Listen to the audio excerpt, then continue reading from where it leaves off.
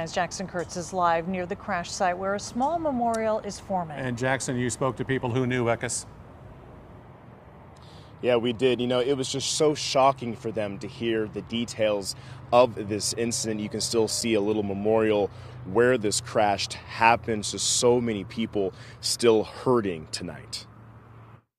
Loving, caring.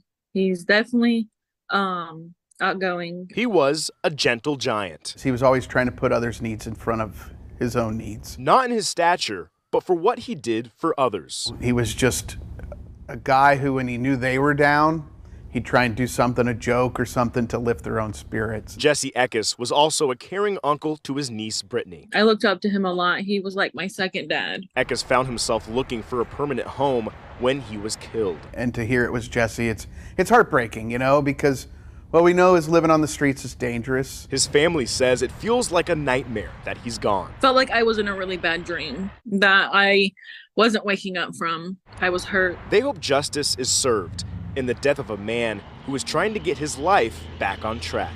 I'm just hurt about the whole thing. I do feel like the guy should get what the punishment he deserves. People, be mindful.